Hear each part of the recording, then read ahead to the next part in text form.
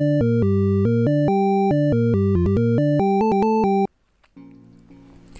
this video, you will learn how to write a C program that can download images of the internet. To perform the network operations, we will be using a popular C library called libcurl. On Ubuntu and various Debian-based operating systems, there are currently 3 different flavors of the libcurl library available.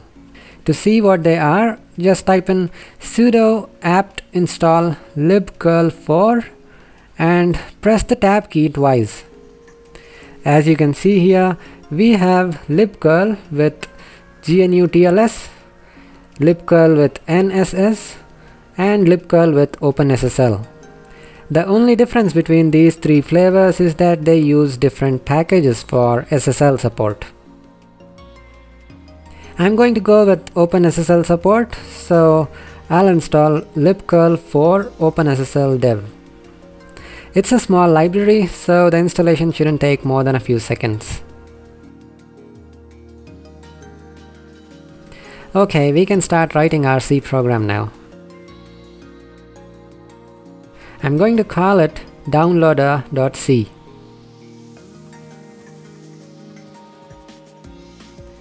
First, as usual, we will include stdio.h. Next, include curl/curl.h. This is the header file containing all the functions we will need to download remote files. Now, create a main function. Here, the first thing we need to do is create a curl handle. This handle will be responsible for all the networking operations we will be performing in this program. To initialize the handle, you must call the curl easy init function. It doesn't take any arguments. Once the handle is initialized, you can configure it by calling the curl easy set opt function. There are many different configuration options you can pass to this function. Let's start with the option that allows us to specify the URL of the file we want to download. It's called curl_opt_URL. And now you can type in the actual URL. But we don't have to hardcode the URL here. Instead, let's use the first command line argument that's passed to our program as the URL. So I'll say argv of 1 here. Next, we will have to specify the file where we want to store all the downloaded data. We can't pass a file name to the curl handle directly though. Instead, we must pass a file pointer. So let's declare a file pointer here and then call the fopen function to open the desired file.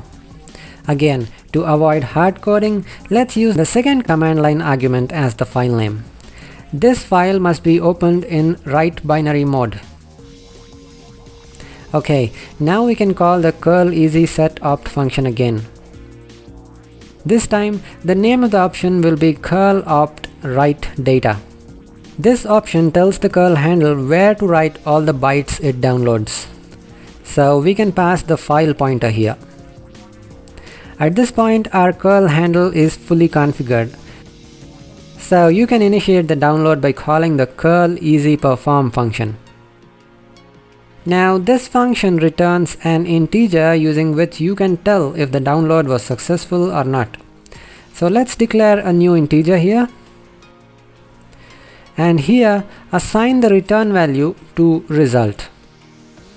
The download happens synchronously. So the curl easy perform function might take a few seconds to return depending on how fast your internet connection is and how large the file you're downloading is.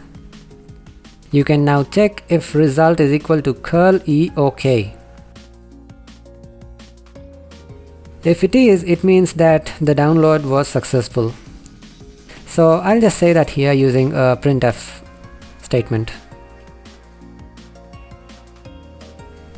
If the result is not OK, it means that there was an error. I'll again use a printf statement to say that. If you want to let the user know the exact error that occurred, you can pass the result to the curl easy str error function. which will return a readable error string. Now, you must understand that the curl library by default doesn't consider HTTP errors such as 404 file not found as real errors. So to fix that, you must again call the curl easy setup function and set the curl opt fail on error option to 1. Okay, that's enough error handling for now. Once the download is complete, you must remember to close the file you opened. And lastly, it's a good idea to call the curl easy cleanup function to release all the resources the curl handle is holding. Our program is now ready. Let's see how to compile and run it. We'll use GCC as our compiler. Here, you must use the -l flag to let the compiler know that you are using the curl library. And if you want to, you can use the -o option to specify the name of your compiled executable. Looks like we have no errors. Wonderful. Let's run the program. Remember, this program needs 2 command line arguments. The first one is a valid URL. I'm going to use this URL of a random photo I found on Wikipedia. And the second command line argument must be a valid file name. I'll just say photo.jpg. And after a few seconds, we can see that the download completed successfully.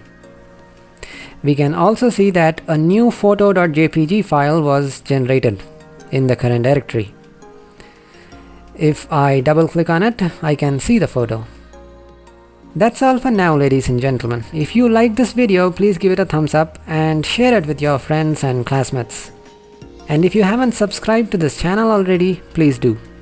Thank you for watching.